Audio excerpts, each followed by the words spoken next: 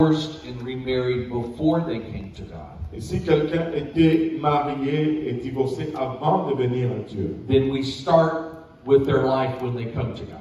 alors on commence avec leur vie lorsqu'ils viennent à Dieu. When they're baptized in Jesus' name and filled with the Holy Ghost. Lorsqu'ils sont baptisés au nom de Jésus et remplis du Saint-Esprit. If they're already divorced and remarried, we say stay in that existing marriage.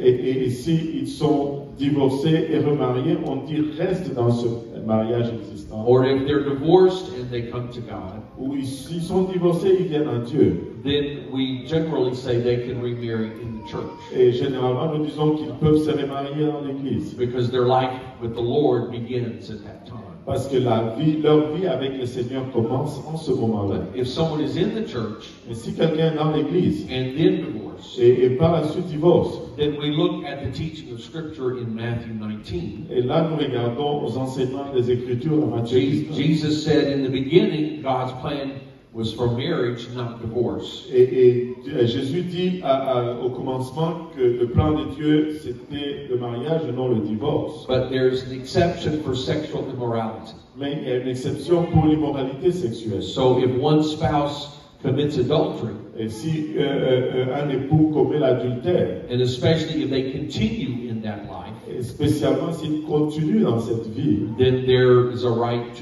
for the innocent person to divorce them. et là il y a le droit pour la personne innocente de les divorcer. But of course, our goal is to save marriages as much as possible. Mais bien sûr, notre objectif, c'est de sauver le mariage le plus possible. Even when there has been adultery. Même là où il y a eu l'adultère. If it's possible to bring the person to repentance. Et si c'est possible d'amener la personne à la repentance. And to restore the Et relationship. de restaurer la relation. Then we try to do that first. Alors nous essayons de faire cela en premier. And many times that can be done. Et plusieurs fois, cela peut être fait. Je vais poser 3 questions qui résument 7 messages. Okay? La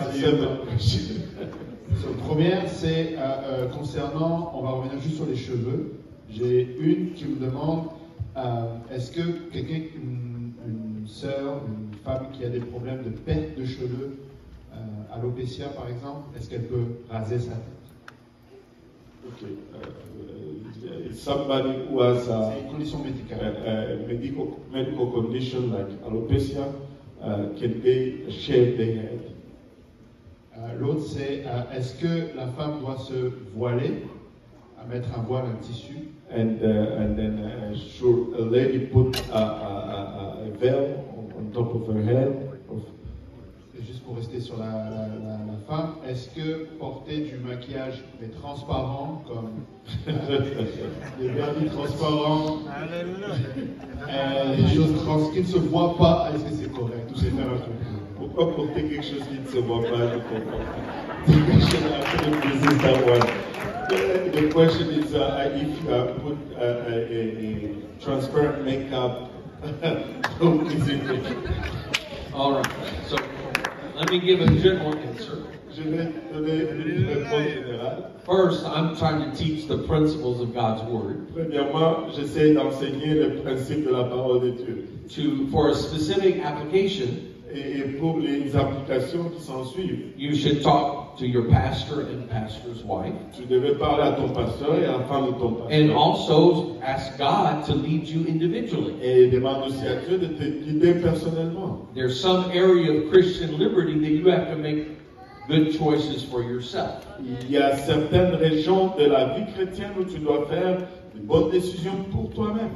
Now, if there's a medical condition, s'il y a une condition médicale, you can get medical advice. Tu peux avoir des conseils médicaux. But if you need to wear a wig, I think that's okay.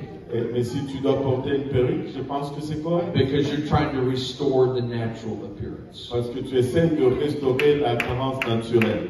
Now, makeup we generally think of in the same way as ornamental jewelry. The Bible teaches that is not appropriate. Et les maquillages, là, nous enseignons d'enseigner cela dans le sens d'ornement comme de bijoux. La Bible dit que c'est pas approprié.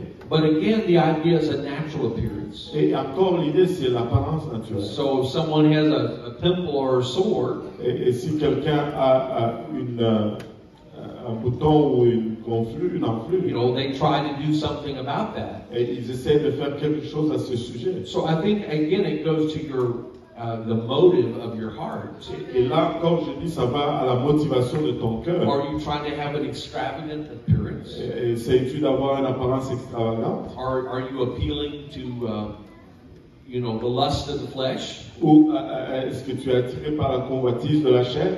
Or are you trying to use a natural appearance? Ou tu essaies d'utiliser l'apparence naturelle? Because the way God created us is good. Parce que la façon que Dieu nous a créés est bon. And so the women created by God are beautiful. Ainsi, les femmes créées par Dieu sont belles. The society is trying to sell you all kinds of things. Et la société essaie de vous vendre toutes sortes de choses. So they tell the ladies, you're ugly unless you use our products. Et ils disent aux femmes, tu es laide à moins que tu utilises nos produits. We need to push back. Et nous devons Say, répondre. no, our ladies are beautiful without your products. Et dire que nos femmes sont belles sans nos produits.